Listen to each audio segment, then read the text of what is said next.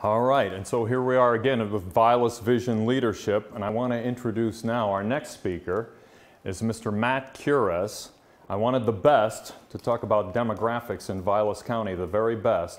And so with UW Extension, the Community Development Specialist, as you can see at the Center for Community and Economic Development in Madison, Mr. Matt Kures. Welcome, Matt. Good to see you, bud. Thank you, Chris. Good afternoon, everyone. It's a pleasure to be with you all today. I believe this is my third or fourth time speaking to this group, and it's always fun to come up and share with you some of the information we have. As Chris noted, I'm a Community Development Specialist with the University of Wisconsin Extension, and I work on all sorts of community and economic development issues across the state of Wisconsin. But one of the things I do is spend a lot of time looking at demographic and economic data. And I think economic data and demographic data can be a challenging a lot of times for people to understand. Sometimes it's like drinking out of a fire hose. For someone who does this on a daily basis, I feel that way myself sometimes. But community data and economic data and demographic data is really useful for understanding your community. And we use it in a lot of ways. And hopefully, one of the things we'll get out of today is that we can use it to stimulate discussion. And later on, we'll have an opportunity to discuss all this information and understand what it might mean for Vilas County moving forward. We can also maybe affirm or challenge some perceptions we may have about our community, especially for people that are new to a community or maybe are longtime residents. They may have this perception that a community is different from how it really is. And numbers and graphs and charts and maps can help us maybe challenge some of those perceptions. We can also identify some perhaps local strengths and weaknesses we may have. And these may be assets or challenges we may have to face moving forward that can help us grow our economy and improve our quality of life. And importantly, I think one of the big themes that we'll talk about today is that this information can help us recognize and prepare for change, because change is coming. We may not always see it in our communities, but change is always there. And as we look at this information today, I would challenge you to not get too hung up on precision. We're trying to look at broad patterns in the data that might provide direction for us moving forward. So we might not want to say it's 0.1 or 0.2 or the decimal may be a bit different, but we're trying to look at overall trends we see in the information. So let's start with looking at population growth. And this is probably one of the most basic ways that we can look at change in our communities. And we can start by looking at population change in the United States and the state of Wisconsin over about a 25-year period from 1970 to 2014. And here we can see population growth in the United States has been pretty steady over this period. We can also see that the United States has outgrown the state of Wisconsin by a fair amount. And this amount's been greatening, the pace has been greatening over the last 10 to 15 years or so. Here's population change in Vilas County. We can see that Vilas County's population growth on a percentage basis was much faster throughout the 1970s, the 1980s, and the 1990s. More recently, however, we see that population growth has plateaued and has actually declined a bit, really moving from about 2005 to about 2014. We see a slight uptick recently, but for the most part, we've plateaued quite a bit in terms of our population change.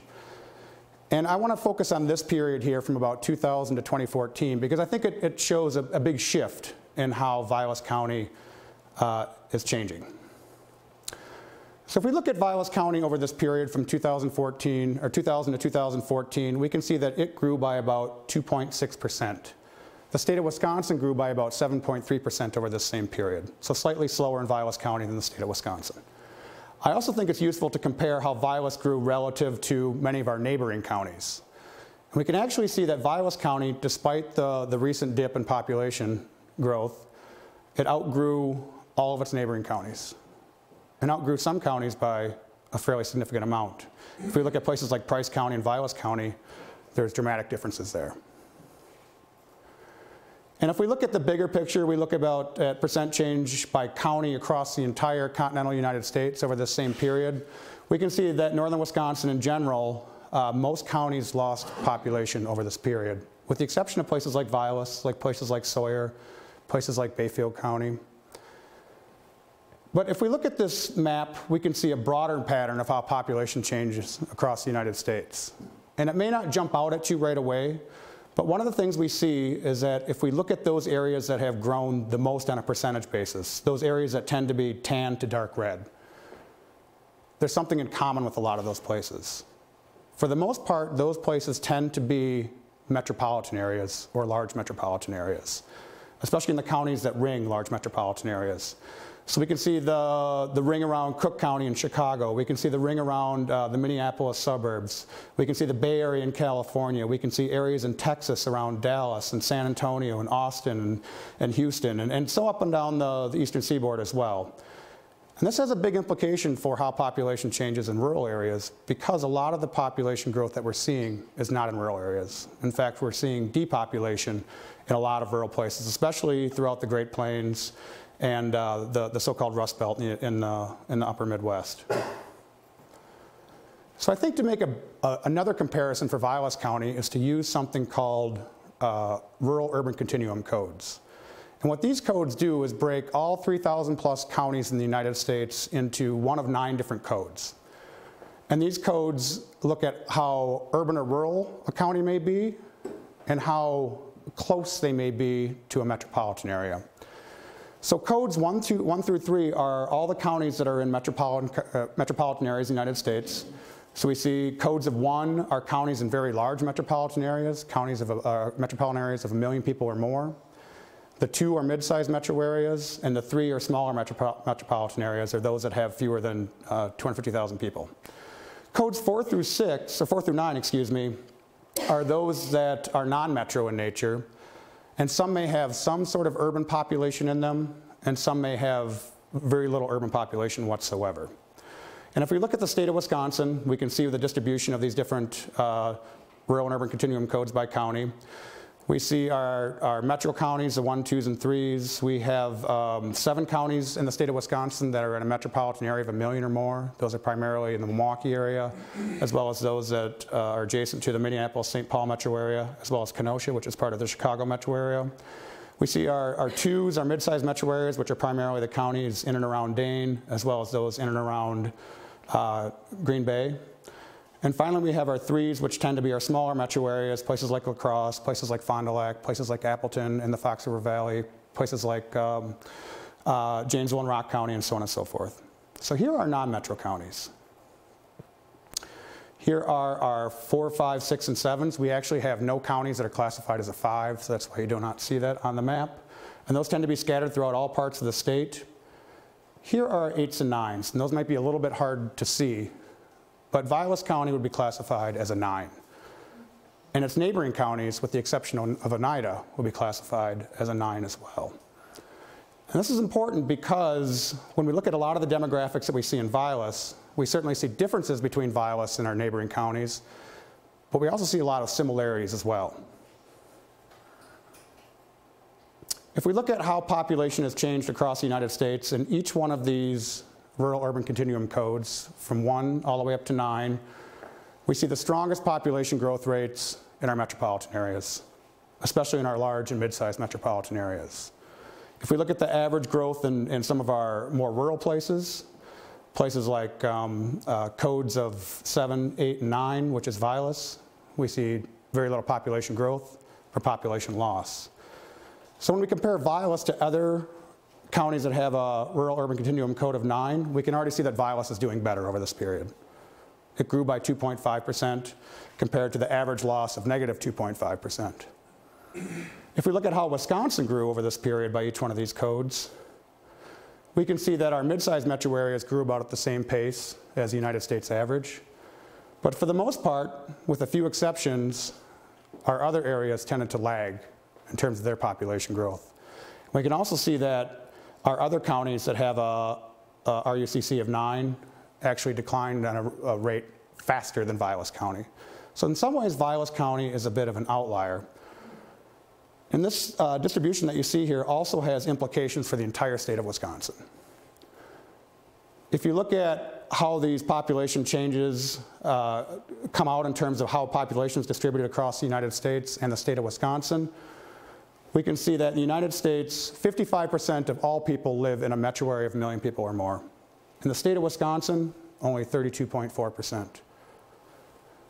We have a smaller share in our mid-sized metro areas as well. We have a higher share in our smaller metro areas, but we can also see that we have a slightly higher share in some of our more rural areas as well. And what this means is that in terms of economic development and community development, our rural areas in some ways are more important to the health and growth of our state's economy than in other places, simply because we do not have that large dynamic metropolitan component that a lot of other states can rely upon.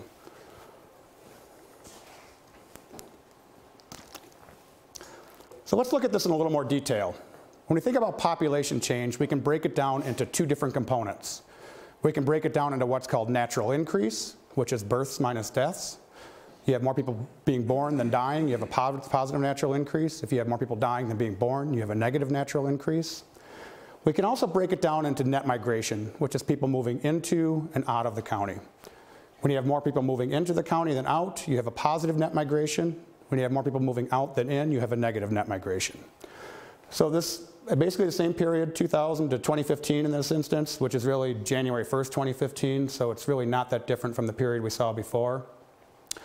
Here's a percentage growth rate based on natural increase in each area. 6.6% in the state of Wisconsin, negative 5.3% in Vilas County, and with the exception of Ashland County, we see negative natural growth rates, or natural increases in our surrounding counties as well. So if Vilas County grew by 2.5% over this period, but had a negative natural increase of 5.3%, that must mean that people are moving in from other places.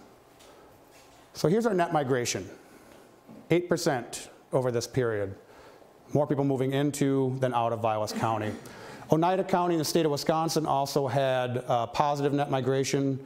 But if you look at a lot of the other counties, especially those that have that RUCC of 9, they also have negative net migration as well.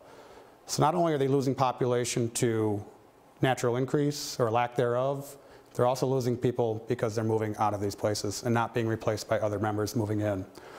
So net migration is a huge source of population growth for Vilas County and has been for some time. So one of the things we noticed, however, is that when we looked at that bigger chart of population trends that went all the way back to 1970, we saw that between 2000 and 2014, we saw population increases early on in that part of the decade, but really from about 2005, 2006, we saw population start to stagnate and decline. And this is really reflected in the net migration trends that we see in Vilas County. So here we're looking at blue bars, which are the number of people moving into Vilas County on a given year, or a given 2-year period actually. And you can see that the number of people moving into Vilas County started to increase in the early part of the 2000s, leveled off a bit, and then really started to decline with the start of the Great Recession. We see that dotted line there, starting with 2011 to 2012. There's a change in how this data set is produced, so we can't really compare these apples to apples, but nonetheless, they can kind of show us some broad trends that are occurring. So those periods after 2011. Here are the people moving out of Vilas County. So when you have a difference between in and out, you have positive net migration. The bigger the difference, the more the net migration that you see. And certainly you see in those periods in 2006 to 2007, 2007 to 2008, and so on and so forth, those differences declined quite a bit. So you had very little net migration occurring here, and that's one of the reasons that you saw population growth start to decline and flatten out over this period. The good news is that we start to see those differences between in-migration and out-migration change quite a bit again. So we're seeing higher levels of net migration with the recovery going on since the Great Recession. So we can look at how population has changed in a broad sense, but it's also interesting to look at how population has changed in terms of the characteristics of the people living here as well. And I think one of the ones that's the characteristics that's really important for Vilas County is age. If we look at how Vilas County differs from the state of Wisconsin and the United States, we can see some distinct variations in terms of the population here versus the population in other places. First, let's look at the younger population. If we start with people age under 5 and going up to people age 25 to 34, we can see that for each of these age groups, Vilas County had a smaller share of the population of its residents than the state and national averages. And I'm using the year 2010 here because it's a census year and it's a good place to do a benchmark. If we move forward, we also see that if we look at people age 45 to 54 and 55 to 64, we have a higher share of residents of that age group as well compared to the state and national average. But some of the biggest differences we see are among the population age 65 and older. This probably isn't a surprise to anyone in this room, but I think it's important to point out because this distribution that we see in terms of age 65 and over, as well as the distribution we see in the 45 to 54 age group and 55 to 64 age group, will have huge implications moving forward. So if we look at the distribution of that population age 65 and over, the darker the red, the higher the share, the lighter the pink, the lower the share. We see that throughout Vilas County, most census tracts have about a quarter of their population age 65 and over. And we see this across the entire northern tier of counties in the state of Wisconsin. And this distribution also contributes to Vilas County being in the top 20% for median age among all U.S. counties, in the top quintile of all counties in the United States in terms of its median age. So a lot of the information that we're looking at today in terms of age will certainly have implications here, but will also have implications in other places that will provide challenges, because a lot of these other counties are going to be in competition for many of the same assets and opportunities that you're trying to build here. So we know Vilas County is a bit older, and we've known it's always been a little bit older, but what does this mean going forward? Let's look at how the 2010 census numbers compare to 2030 projections from the Wisconsin Department of Administration. So here we can look at those differences again, and we saw in 2010 that Vilas County had a lower share of residents of these age groups. Well, that share will become even smaller in the next 15 years, or it's projected to anyway. These are, again, just projections. They're not necessarily set in stone. We can also see that the share of the population age 65 and over is expected to increase fairly significantly as well. Age 65 to 74 jumping from 14.6% to 19.7%. Age 75 to 84 going from 8.4% to 12.7%. And then age 85 or more going from 2.9% to 4.4%. So this has all sorts of implications for our communities. It has implications for things like healthcare. It has implications for things like transportation, school funding, school enrollment, things, how we build our homes, how we make sure that we have elderly friendly homes for people to reside in. But one of the biggest implications it may have is on our workforce. So if you look at these two age groups here at the top, the age 25 to 54 and age 15 to 64, these tend to be working age populations, or these tend to be populations that have the highest propensity for being in the labor force. And we can see that in 2010, the prime working age population of 25 to 54 was at 34.1%. That's expected to drop to 27.8%. Age 15 to 64, which is the broader working age population, from about 60% down to 50%. So the challenge is, how do employers find employees that they're going to need moving forward to fill positions as well as grow? One way to look at that is to project the number of people entering the labor force and exiting the labor force. And by proxy, we're using age 18 and age 65. Age 18 as entry to the labor force and age 65 as exit to the labor force. We can certainly have people that work a lot longer than age 65, or have people that enter the labor force early on, but this is just one easy way to look at it. So this is a number of people turning age 18 in any given 5-year period, starting from 2010 going out to the year 2040. This is the number of people turning age 65. So we can see that the number of people turning age 18 is projected to remain fairly level, but by about 2025 or so, even by 2020, the number of people entering the labor force is about half that of people potentially exiting the labor force. And again, this is not unique to Vilas County, and this is important because we'll talk about the importance of working regionally later on. But if we look at northern Wisconsin, right now we see a higher percentage of people age 65 and over in the year 2010. If we go to the year 2040, there will be 27 counties in the state of Wisconsin, 27 of the state's 72 counties that have 30% of their population age 65 and over. And most of those are here in northern Wisconsin and are your neighboring counties. One final way to look at this is to look at the number of people age 65 and over for every 100 residents of working age population. And this is broken down by the state's rural-urban continuum codes. So in 2010, we can see that certainly the more rural counties tend to have a higher share of people age 65 and over for their 100 working age population residents. But again, that difference is going to get even bigger. And again, because you're classified as a 9, and most of your neighboring counties are classified as a 9, they're in the same boat in a lot of ways.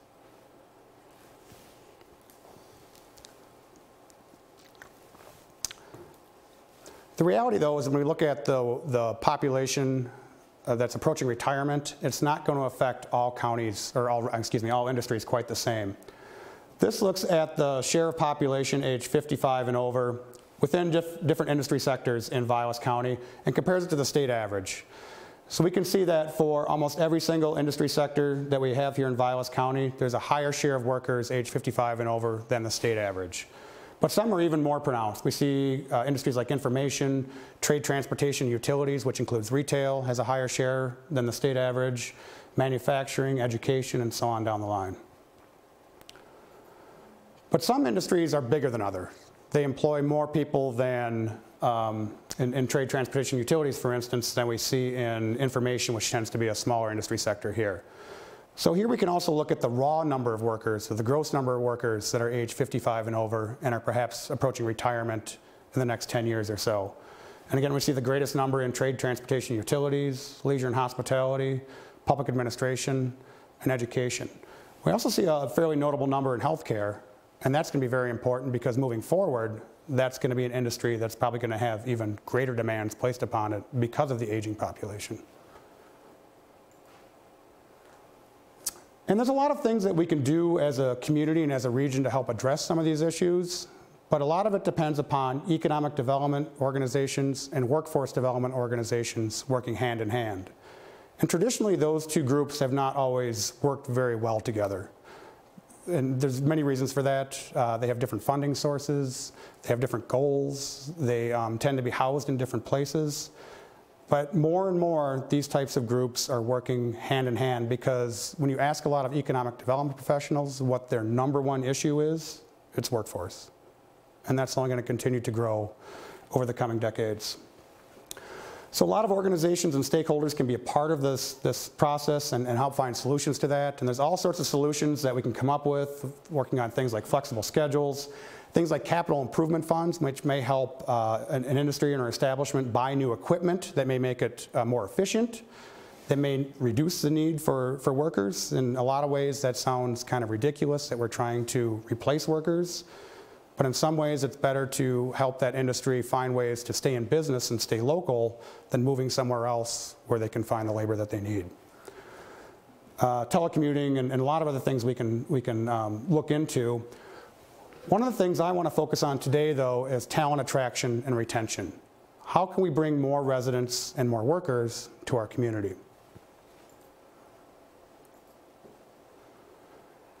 And we talked a little bit about net migration, or people moving into or out of Vilas County, but we can break this down a little bit more and look at how people are moving into the county and out of the county by different ages.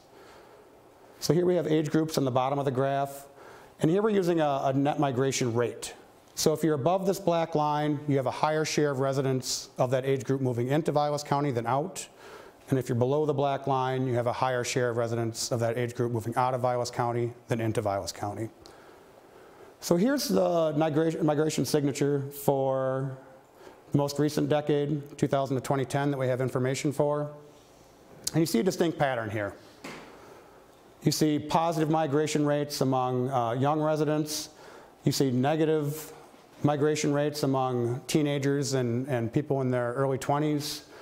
And then again, you see positive net migration rates for most of the older age groups going across the board. So people in their early 30s, mid 30s, 40s, 50s, until we get to the oldest age group we have data for, age 75 and over. Here are the 1990s and the 1980s. And one thing you'll notice is that these patterns are very similar over time. The rates may differ a little bit, but the overall signature is very, very similar across these 3 decades. And that's important because it's hard to change migration patterns. They are often rooted in place, and there's not a lot that we can do to influence these in some ways. And a lot of people look at this migration signature and they get pretty beat up by the fact that we're losing young people. The 15 to 19-year-olds, the 20 to 24-year-olds, the 25 to 29-year-olds. But in some ways, I don't think that's necessarily always a bad thing.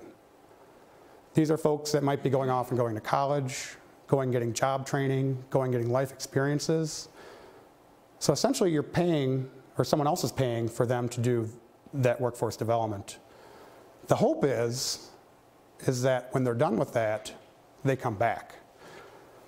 And you do see those positive net migration rates among those older age groups that tend to be in the family formation years, their early 30s, tend to be finding a place that they're less likely to move from. And you also see that with those positive net migration rates of young residents, they might be bringing their children with them. So when you think about what brings people of that age group to a community, you have to think about what's important to those folks. And you have to build upon those assets because those are one of the drivers, one of the factors of quality of life that bring people to a community. We also see that net in-migration of these older age groups, and a lot of these are obviously retirees. So they're also coming here for one reason or another. They're coming here because natural beauty, lake access, other types of natural amenities that they have access to. So again, that's an important component for future population growth as well. And when we look at what brings people to a community of all age groups, a lot of it has to do with quality of life. And quality of life, I think, is becoming more and more important as a driver of where people decide where they want to live. As we see our state grow older and the Midwest grow older, there's going to be higher demand for labor across all sorts of portions of our economy. And more people may be able to be choosy in terms of where they want to live, and they may be able to look at some of these factors in terms of what makes one community more desirable than another. And we can look at how housing stock might influence that. We can look at leisure or other types of amenities that might be important to a resident. The school system and higher educational system and so on and so forth. What's life at home for children and families? Is there child care available? Is there health care available? We can also think about other things like access to natural environment and the quality of the natural environment. And we look at retiree migration, that's a big component here. Life together in civics and diversity. So do we have diversity? Do we have volunteerism? What's our civic culture like? Public safety, life on the road, and so on and so forth. All these things matter to people. They may matter differently to different people, but they're all important to people deciding where they want to live.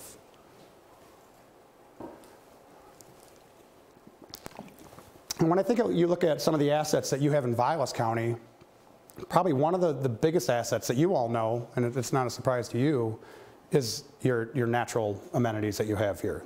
The lakes, the trees, the other types of recreational opportunities you have here. And one proxy for measuring that is to look at seasonal and recreational housing units.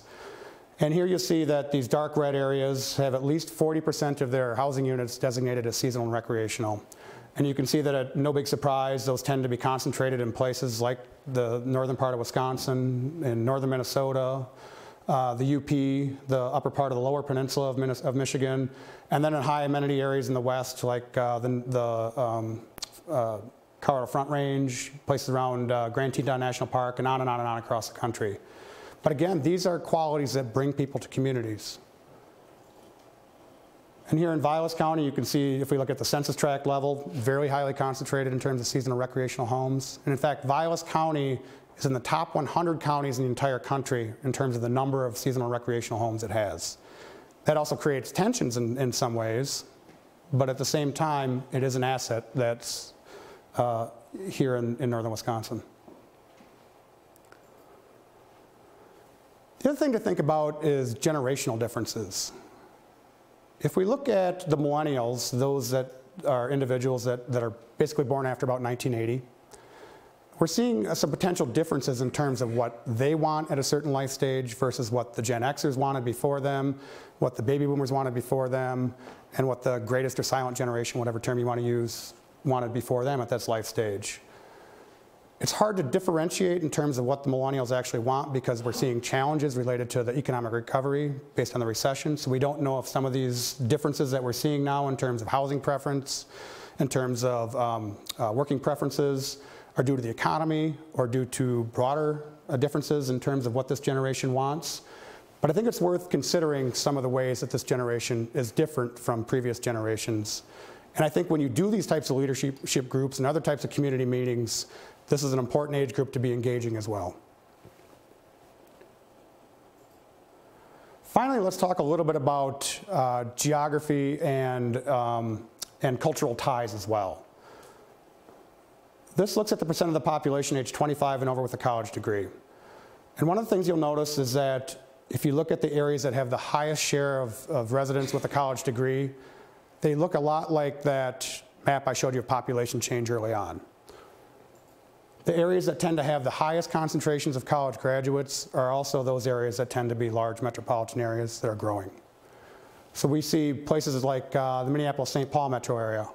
We see the Chicago metro area. We see the Denver metro area.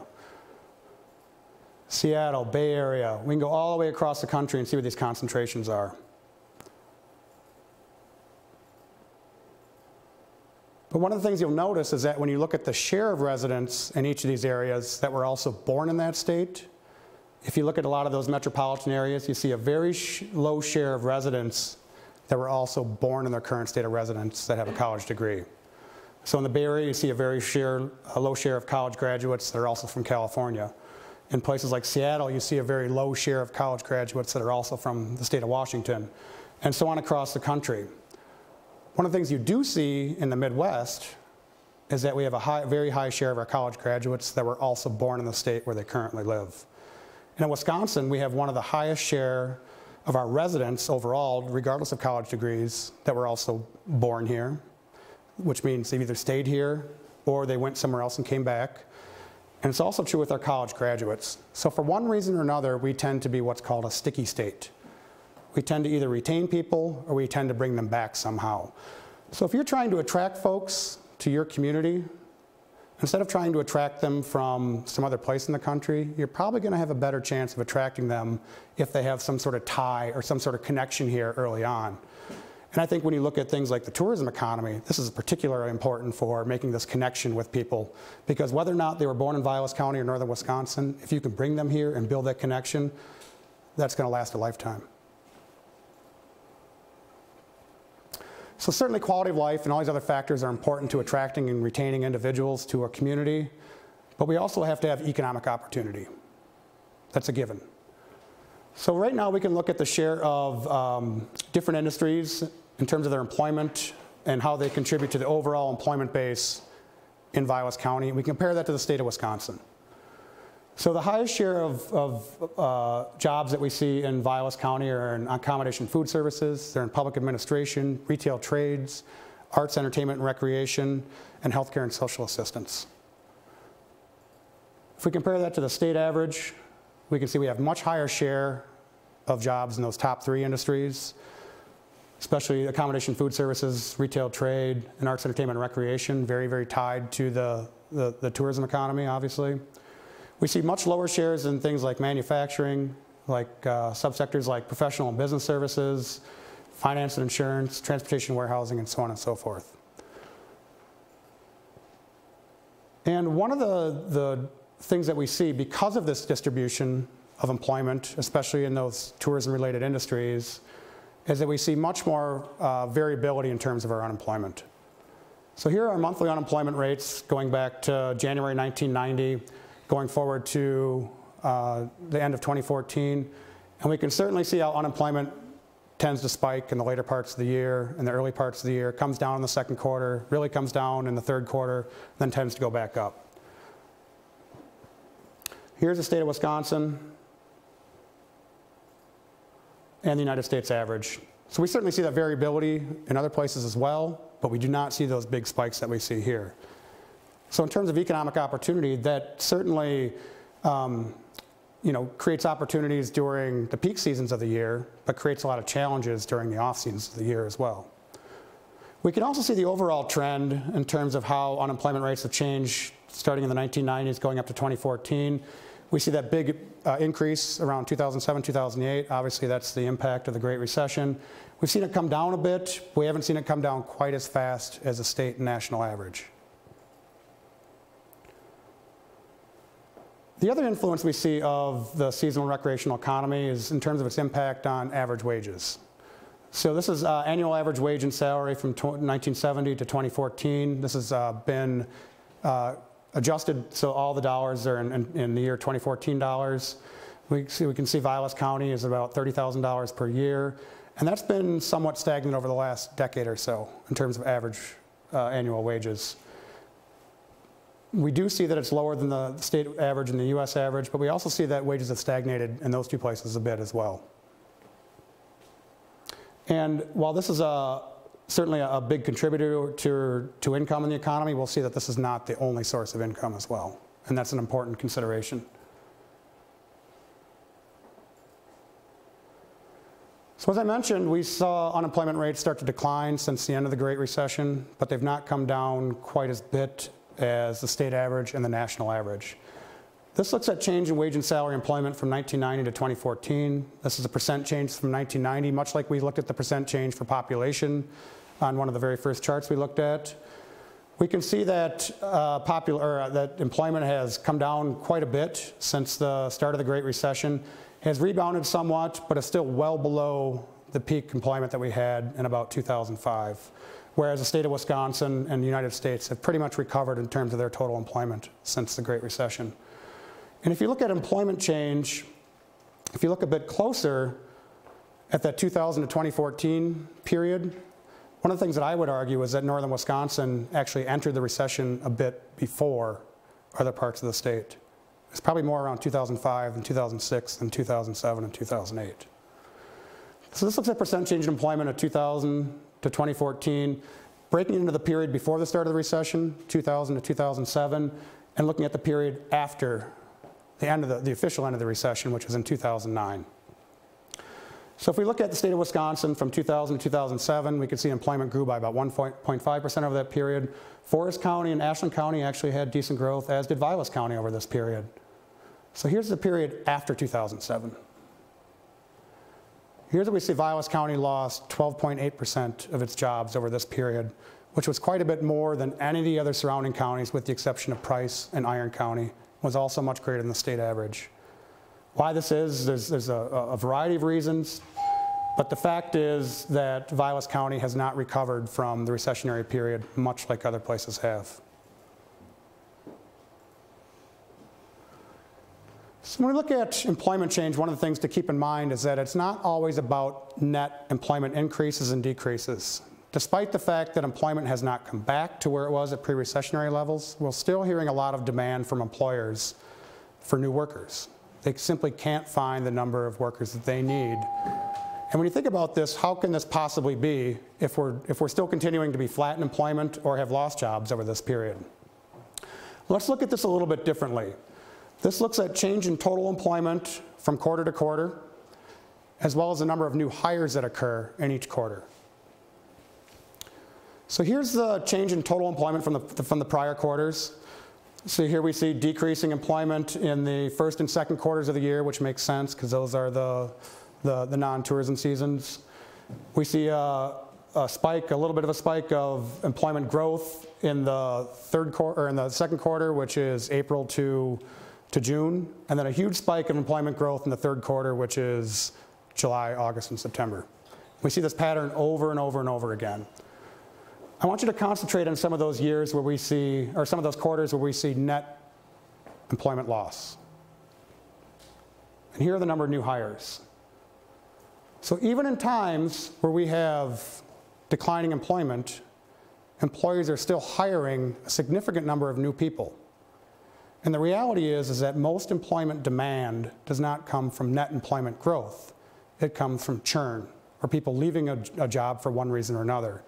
So even if you've never had any employment growth, people are going to lose jobs because they're going on to get an education. They may have childcare needs. They may be retiring. There's all sorts of reasons why people switch jobs.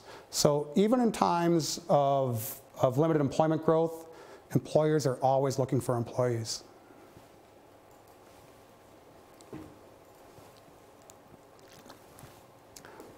One final chart on the economy, and that's looking at per capita personal income. Per capita personal income is all the income in the community, regardless of where it comes from, divided by the population there.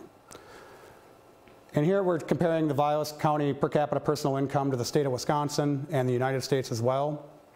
And one of the things you'll notice is that the overall patterns are pretty similar, but the gap has come down a little bit. And in fact, the per capita personal income in Vilas County is somewhat similar to what we see in the United States and the state of Wisconsin. And when you consider that average wage chart that you saw earlier, we saw quite a bit of difference in terms of those average wages in Vilas County and the state in the United States. Well, how can that be? How can we have per capita incomes that are starting to converge a bit, as well as that are pretty similar, and have this big wage gap? The answer is that when we look at income, it doesn't all come from earnings. It doesn't all come from wages and salaries.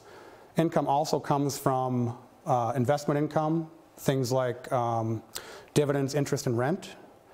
And income also comes from what's called personal current transfer receipts, which could be unemployment insurance, could be Social Security, could be Medicare, could be all sorts of different sources of government assistance. And when you look at the share of income in Vilas County that's accounted for by each of these components, we see that net earnings, so earnings in the form of business owner income as well as wage and salary income, makes up about 42% of the county's total income. But we do see a very high share of income that comes from investment income as well as personal current transfer receipts. And again, a lot of this has to do with retirees. Retirees are bringing their money into the county. They may not be earning it in the same way as people that aren't retired, but nonetheless, they are bringing significant income into Vilas County.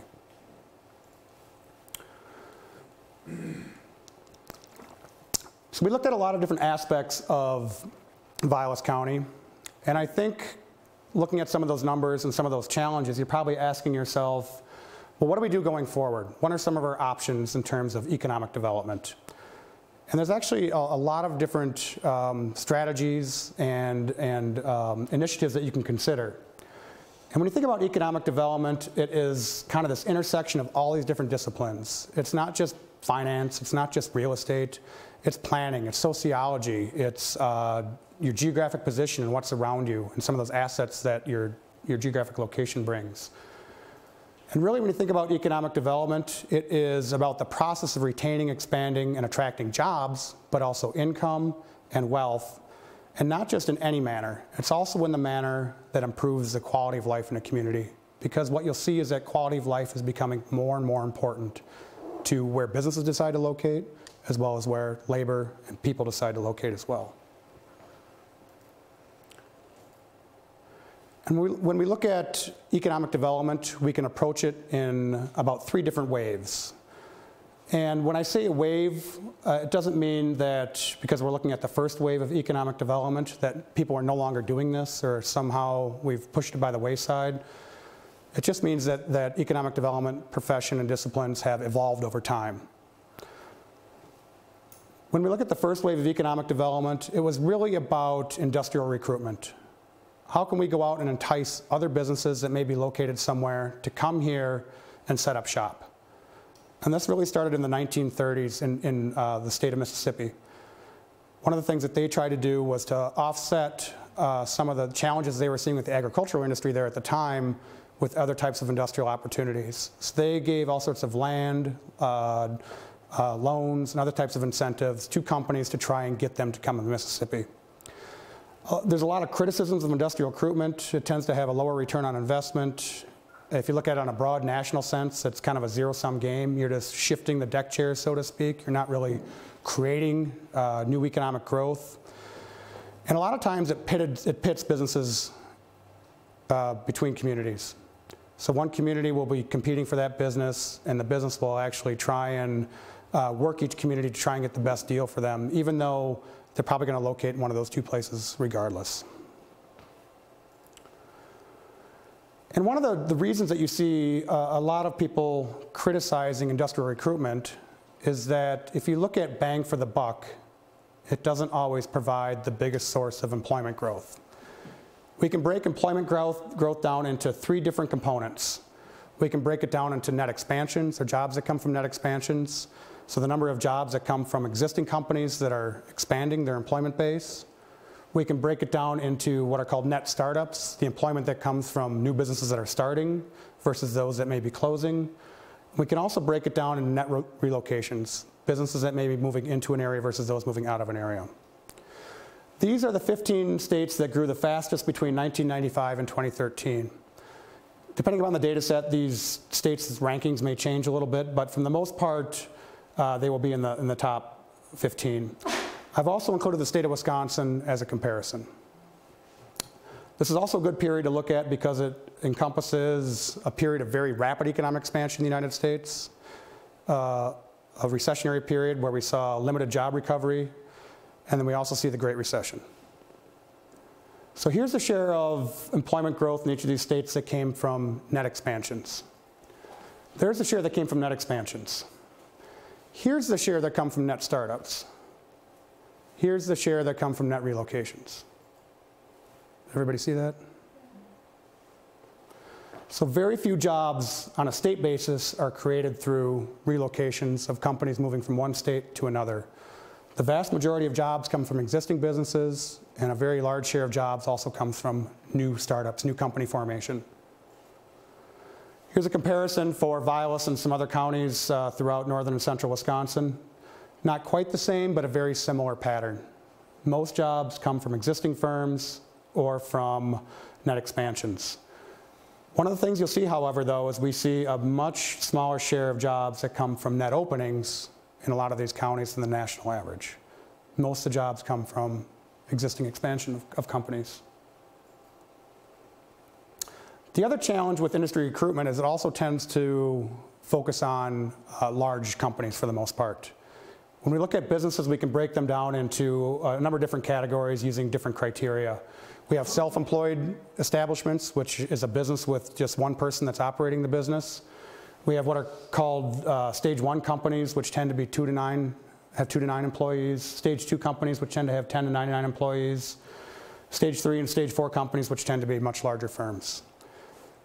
Most industrial recruitment efforts tend to focus on these types of businesses. They're trying to hit that home run. How do we bring that very large employer into our community? Let's look at how these different business stages, though, contribute to employment growth on a national average. Here's the United States employment from 1995 to 2013 again. And here's the total employment that's represented in each one of these stages. Here's self-employed. We can see that the number of people in self-employed businesses grew a bit. We saw a dip with the recession, came back a little bit, and has been on a bit of a decline since then. Here's the number of people working in stage 1 companies. We see steady growth. Again, we see the dip with the recession, but we see it leveling off and has grown significantly since 1995. Here's stage 2 firms. Far and away, stage 2 firms employ the most people in the United States and have also been a steady source of growth coming out of the Great Recession. Here's stage 3, so those companies that employ 100 to 499 individuals. It's been relatively flat. And here's stage 4 firms. They're companies with 500 or more.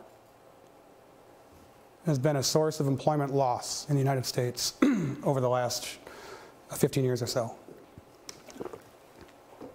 The reason for that is that when companies get to a certain size, they don't necessarily need to grow by adding employees. They can outsource things. They can have capital investments which improve their efficiencies. So in a lot of ways, these companies aren't going to add additional employees in a lot of instances to a community. Doesn't mean they're not important employers. In a lot of places they are. They employ a lot of people and provide a lot of income to regions. But in terms of employment growth, if that's what we're trying to do, most of the growth is probably going to occur with those stage 2 firms and those stage 1 firms. The second wave of economic development that we see is what's called business retention and expansion. And this focuses again on existing firms rather than trying to attract new firms to our community. And this really started in the 1970s, and it was in response to a lot of different factors. You saw the decline of manufacturing in the United States. We saw a lot of failures of urban renewal projects that occurred throughout central cities and large metro areas. We also saw the rise of globalism. So we saw the competitive field change in a way that it had not changed before, or in a long time for that matter.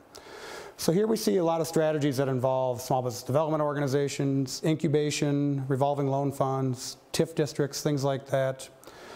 And we see a lot of people that are still using these, and these are very, very effective economic development strategies in a lot of ways. One of the challenges, however, with a lot of these strategies is they do not always reflect structural changes that we see in our economies. And I think this is very indicative of what we see in the manufacturing sector in the state of Wisconsin. This looks like the percent change in manufacturing, 1970 to 2014. State of Wisconsin, the blue line, United States, the red line. We can see that employment grew in manufacturing sector quite a bit throughout the later part of the 1980s and throughout the 1990s. But really with the start of the '01 recession, we saw a big dip in manufacturing. We saw a big dip in manufacturing with the start of the Great Recession. We've seen it rebound somewhat.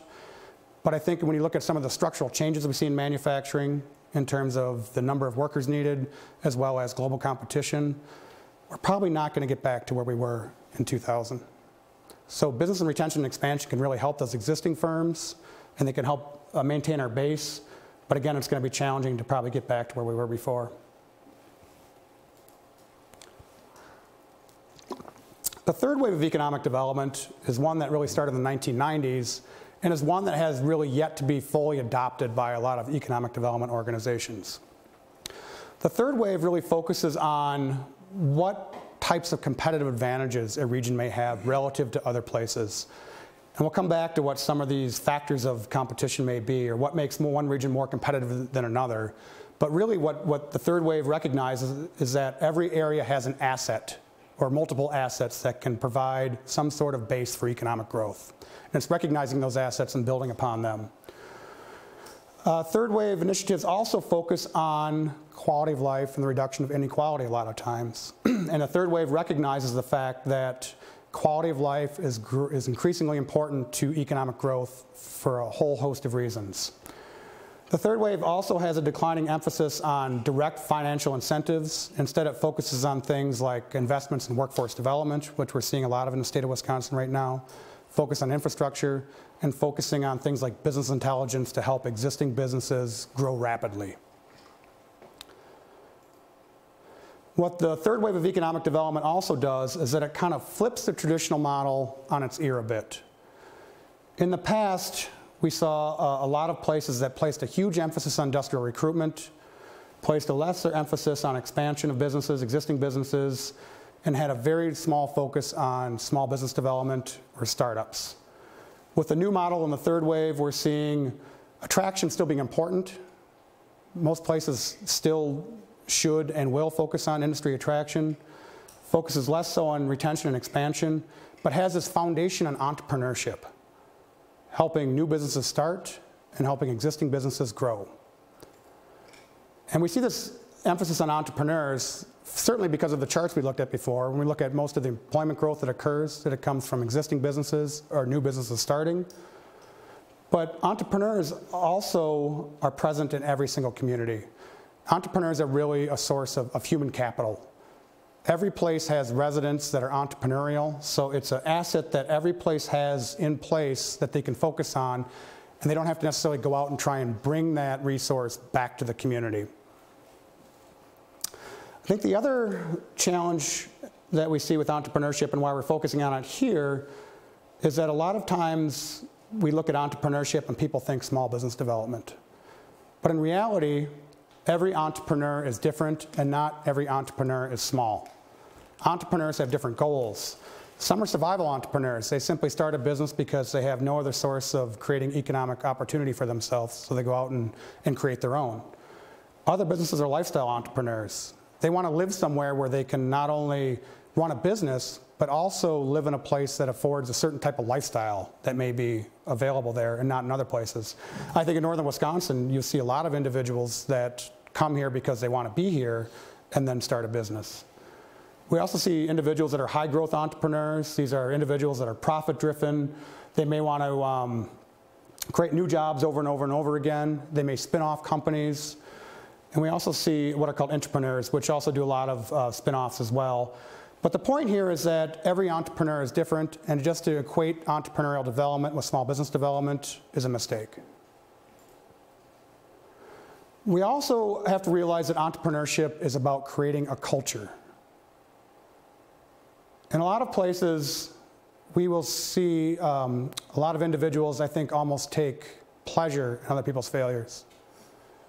They'll say, you went out and started a business that failed, you deserve that. Why were you doing that to begin with?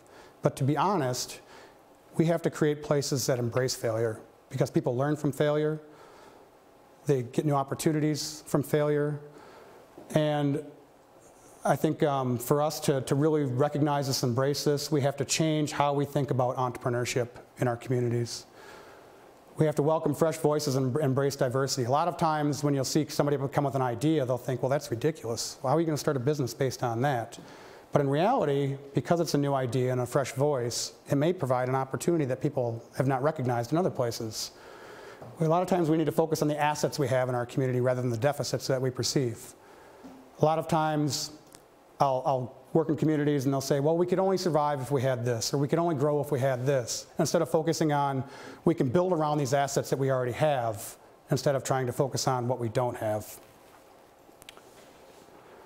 There's also a lot of things that regional economic development organizations can do to support entrepreneurs. They can help develop infrastructure, so things like broadband is going to be increasingly important. You all know that already, but I don't think all of our leaders necessarily recognize how important broadband is to not just in entrepreneurial development, but also attracting and retaining talent.